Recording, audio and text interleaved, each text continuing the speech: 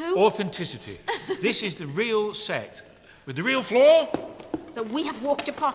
This is the real stuff, isn't it? The proper set. It's not pretend part of it. It is actually this is the Great Hall. And when you step in, I think the minute that I'm sure they'll enter through the entrance hall when the visitors come, and you do really feel, once this is all dressed and it's lit how it was, you do really get that essence that so much has gone on here. It's not soulless. There is a real kind of soul to it. Yeah, there is. Yeah. So it's amazing. The very lucky people who have actually lucky enough to film in here, the first time you enter through those big doors, it's always everyone's like, take it all in. It is, it's really so it'd be quite cool to see, the fans who love these so much that they can actually get that feeling. Yeah.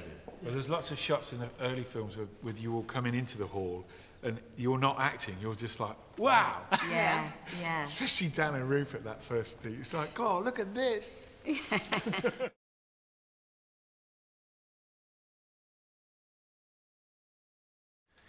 Dobby, probably. Oh, Dobby! Dobby. Yeah. He's not around to give one. No, he's not, no. Well, Creature. Speaking, Creature. but Creature, yeah. I think Neville probably be quite good. Neville would be. Yeah. Affable, jolly. Or Luna. Luna, yeah. I was going to say Luna. She knows her would be stuff. good. Dumbledore. Yeah. Like when you go around a Dumbledore. school and you have buddies, Dragon. any of Devon. Dragon. Neville. Stand up, Neville. Stand down, Neville! Oh, stand down. Stand down, Neville.